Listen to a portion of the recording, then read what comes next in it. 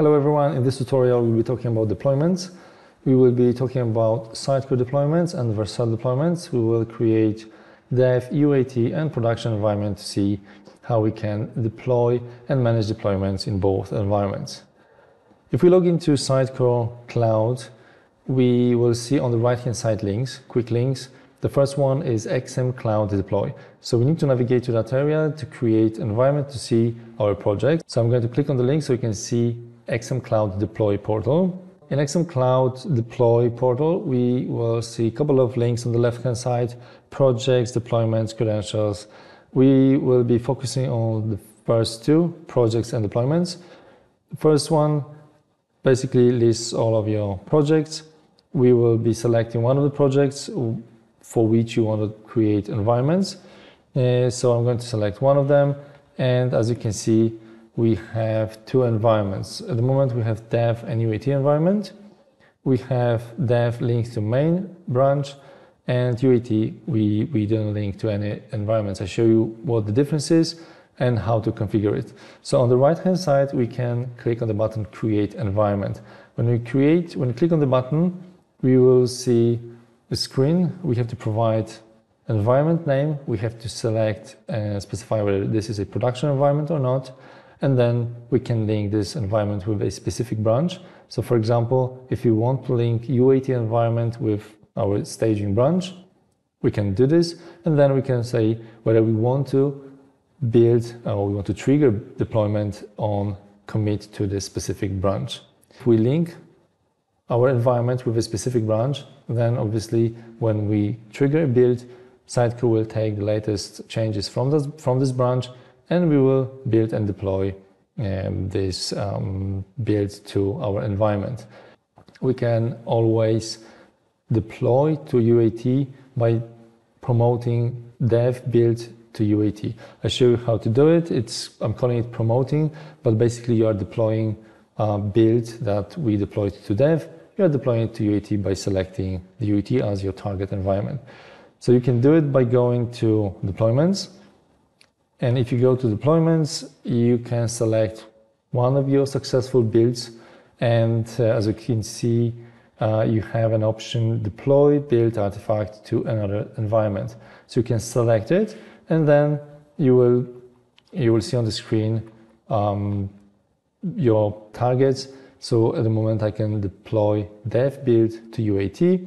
By selecting UAT and deploying it, I will be deploying build that we deployed to dev environment, and this way you can deploy to UAT. From UAT you can deploy to production without linking your specific environment with a branch and manage builds and deployments this way.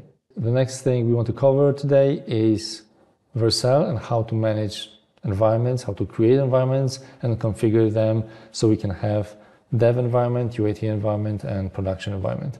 So on the screen you can see my project. This is just one project that I created in Vercel.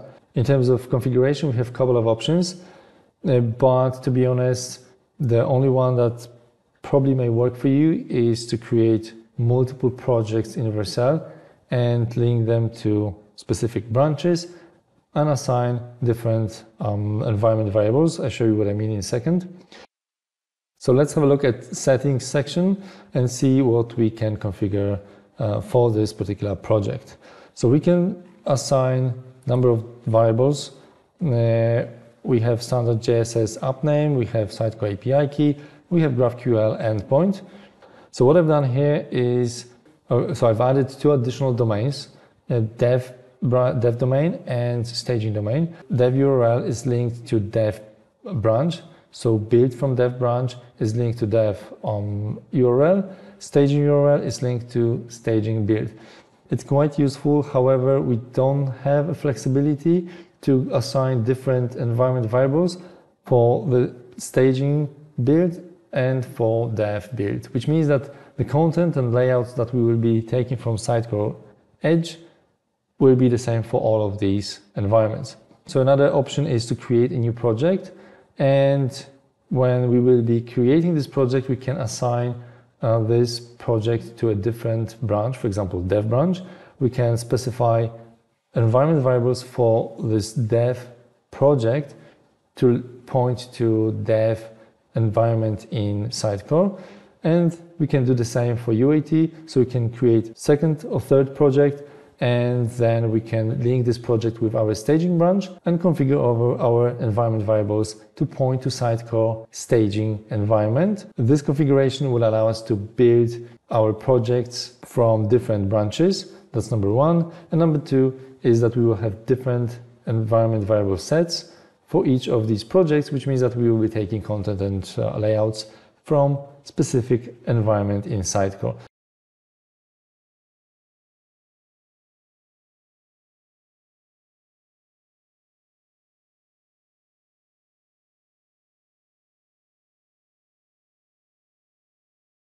So we've covered today Sitecore deployments, environments, Vercel deployments, projects, and environments.